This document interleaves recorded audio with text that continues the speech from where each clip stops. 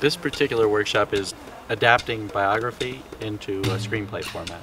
Well, I'm talking about how one has to organize the biography under a thematic, find and articulate a theme that sort of gives a measure of a person's life and your own perspective about that person, and then organize a story in which all the elements are subservient to some degree to this theme.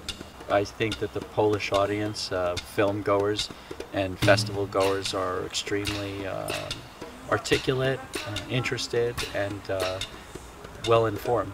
Obviously, I'm extremely grateful to and a huge admirer of Jan Kaczmarek. You get to this point, how you get yourself in a position to work on television or film projects as a composer, or in my case a composer, but in any other way too, in any other position. And the truth is that there's no set road to get there. There's no school you can go to that's going to teach you all the right things that you need to learn and launch you directly onto a path that will lead you to being a film or a television composer. Everybody has to find their own way. Super, wygodnie. Zobaczymy, jak się będzie oglądało film w takich warunkach, ale myślę, że będzie fajnie.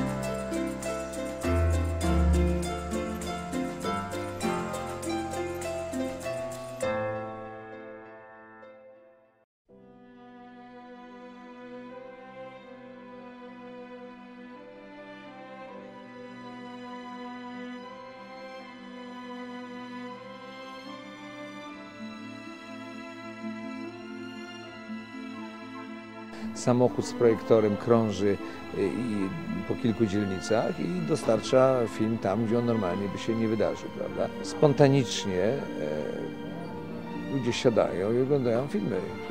I to zwłaszcza, to po pierwsze buduje rodzaj społeczności. Ludzie lubią być razem, ludzie dyskutują potem.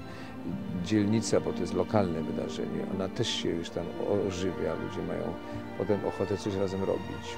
Takie formy rozpowszechniania filmu, jak mobilne kinoskody, są fenomenalne, bo one zaskakują ludzi w momentach życia, kiedy oni nie byli na to przygotowani i często wyrzucają ich z ustalonych kolejn i w głowie pojawia się jakaś nowa myśl, która może być początkiem ciekawej drogi.